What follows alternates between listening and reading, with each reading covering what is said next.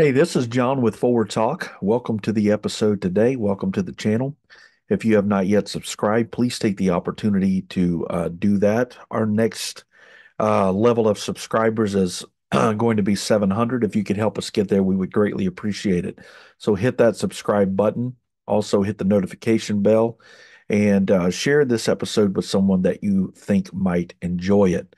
So some of the things that we're going to be talking about today is how we interact with fellow believers. I'm going to use a news story on Alistair Begg as an example of kind of what I'm talking about, but applying that in the life of a believer in a local context, and then in just a local church context, and then in just a general Christian context. So, what we're going to do is we're going to open up to um, First Peter chapter 4 and take a look at some verses there in First Peter chapter 4. I actually preached on this a couple Sundays ago at our church, and I wanted to share that information on the channel today. Before we go any further, if you would like to support our ministry and what we're doing, both with the channel, our education, church planning, all the things that we have going related to ministry, if you would like to support that, you can check out the link in the show notes to both Patreon and Cash App. And we would appreciate any donations that you could give to support the ministry. But there's an incredible verse in First Peter chapter 4 and verse number 8, as Paul is addressing the Jewish believers with his letter here in First Peter, and he tells them to, above all things, have fervent charity among yourselves, for charity shall cover the multitude of sins. Now, um, he actually makes the incredible statement of above all things have fervent charity.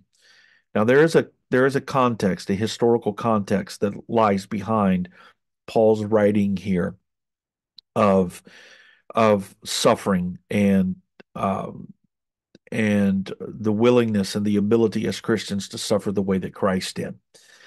But he makes the statement in verse number 7, but the end of all things is at hand. Be ye therefore sober and watch unto prayer.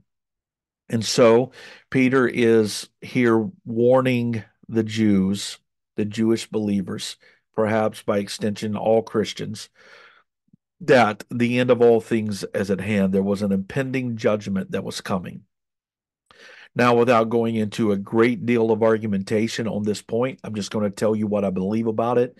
And if you want to comment and fight with me in the comments, that will be fine. But I think the end of all things that Peter is talking about here is because he's writing particularly to a Jewish audience, and the fact that the Roman Jewish War was in its consummation and the destruction of Jerusalem was to follow not too long after Peter wrote this epistle. And so I think that Peter has the back in his mind, in the backdrop, the destruction of Jerusalem in AD 70. And so the end of all things is the end of the Jewish system of worship, the temple, the end of all things that Jews held dear to them in their religious history and with the temple and all that that implied. So I think this is what it's the end of the age. It was the end of an ion, not the end of the cosmos. You can see that language in Matthew chapter 24 as Jesus predicts the destruction of Jerusalem. So I think that's the background. And so what Peter is doing here is he is talking to believers about this impending judgment, this time of turmoil, chaos, and tribulation. And he is telling them to be sober and to watch unto prayer, but above all things, fervent charity among yourselves. Now, this is incredible to me, that what he is saying to them is that in this time of testing, in these unusual situations where you are under persecution and perhaps in the minority in the culture, you need one another like never before. and to fervently love one another above all things. Now, he didn't say above all things. Make sure they hold all the same convictions you do, every doctrine exactly the way you do, every standard the way that you do. Not above all things keep doctrinal unity or purity. He said, however, above all things, have fervent charity among yourselves. What kind of charity? How fervent is the charity to be? It's a charity that's so strong that it can cover a multitude of sins. Why? Because in the context that he's dealing with, there is going to be pressure and temptation on believers. And perhaps some of them under this high pressure situation is going to make perhaps some bad decisions, and maybe some of them will even defect from the faith. And in light of the destruction of Jerusalem idea, let's go to Matthew 24 real quick, and I will point out something to you there as well. We've often heard the phrase that the love of many, because iniquity shall abound, the love of many shall wax cold. And we've preached that and we've taught that in the context of Jesus is coming. I was taught it in the context of we are approaching the tribulation, the end of time. And because things are going to get so bad, people are going to stop loving God. They're going to fall out of love with God. So their love for God is going to wax cold.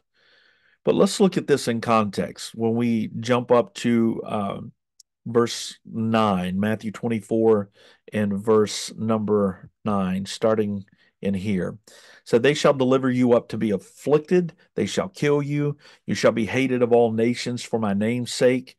Then many shall be offended. Get this, they will betray one another, they shall hate one another, and many false prophets shall arise and shall deceive many. And so here he says it, because iniquity shall abound, the love of many shall wax cold. Now, notice in the context the relationship that's in play. It's not a human to divine relationship. Rather, it is human to human relationships. It's about betrayal. It's about one believer, or it's about one person betraying another person. And so the love waxing cold in this high pressure situation, which I think he's talking again about the destruction of Jerusalem. And so in this high pressure situation, he is telling believers that because iniquity will abound, the love of many will wax cold. They might betray each other in self-interest and interest to self and to preserve themselves and their family. They might be tempted to betray one another because their love had waxed cold. And so, with what I think is the same context and background, Peter here tells believers, above all things, keep fervent charity one toward another. And he says, for charity covers a multitude of sins. So, in this high pressure situation where people are tempted to make maybe some bad decisions, tempted to make some bad choices. He said the thing that's going to keep the church, the thing that's going to preserve in these situations is going to be your commitment to fervent love, no matter what the cost and no matter the situation. So Peter here is also quoting from, I think, Proverbs 10 and verse 12, where he said, hatred stirreth up strifes, but love or charity covers all sins. So what he's the kind of sins that he's talking about here is set in contrast to strifes or divisions that are stirred up by hatred. And so when high pressure situations among believers create tensions and adversity to the point to where uh, we could be tempted to have divisions among ourselves and to turn on one another. Paul says, instead of letting hatred highlight strifes and divisions, he said, let love cover. Let love cover a multitude of sins. In those situations, we need to let one another know, I've got you covered. Even if you don't perform perfectly, I have you covered. Even if you make a bad decision in this tough situation, I got you covered. Love covers a multitude of sins. Hate highlights division. Love covers failures and sins in the context of our togetherness and oneness and relationship with one another as believers. So, brothers and sisters, as believers, let me exhort and encourage you today. Cover your brothers and sisters. Cover your family. Cover your spouse, your children, your people that you go to church with as pastors. Cover your saints. Don't let intense pressure and situations from other fellowships and churches and groups cause you to create strifes and divisions in your own church, trying to appease other people and other churches and other dynamics. No, have fervent charity. Cover one another. Pastors cover saints. Saints cover pastors. I'm not talking about things that are immoral or illegal or whatever. I'm talking about in the context of division, where hate wants to stir up strifes. But love covers, charity covers a multitude of sins. And a situation with Alistair Begg, many of you may or may not, I don't know how many of you will know who Alistair Begg is. But anyway, in his particular demographic of Christianity, he has been he's a conservative preacher. He's reformed. He in his sphere, he has been revered and honored as one of the most faithful preachers in his community of Christianity. Well, a couple months ago on his radio show, he advised a grandmother in a particular situation to attend her grandchild's LGBTQ plus wedding, and and even though he made it clear to the grandmother that she should make clear to her grandchild that she disagreed with the life choice that they were making, that she disagreed with the lifestyle, that grandchild understood the gospel. So he wasn't abdicating any of that. He just simply told the grandmother that it was okay in this particular set of circumstances for her to attend the wedding. Now, you don't have to agree with that advice, but Alistair Begg has also just right before that um, episode on his radio show, he also made some very strong statements that if it meant him going to jail for advising people in same-sex relationships to quit and to repent of that sin and to encourage them to live in accordance with a biblical ethic, that he would go to jail. He would be willing to go to prison for that conviction because he believes that's what Scripture says, and so there is no for him there is no getting around that. But that wasn't sufficient for the group that he ran with, as well as many other people, many other Christians that aren't Alistair Beck's particular denomination. But because he simply, after 40 years of what they would call faithful ministry, and this is the terminology many of those YouTubers and ministries have been using about Alistair Begg, 40 years of faithful ministry.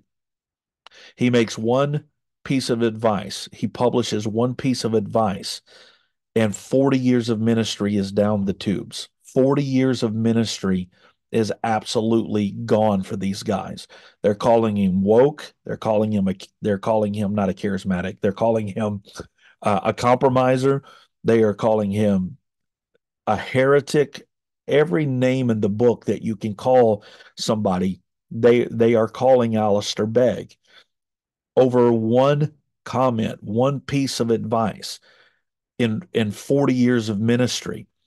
So not only were they unwilling to cover a multitude of sins, a multitude of issues with Alistair, they couldn't even cover one issue with Alistair Begg.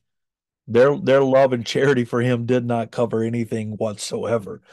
And so maybe disagree publicly and strongly with the advice. But even from these guys that are criticizing him, they acknowledge that Alistair Begg still maintains a strong, solid, what they would call a strong, solid sexual biblical ethic.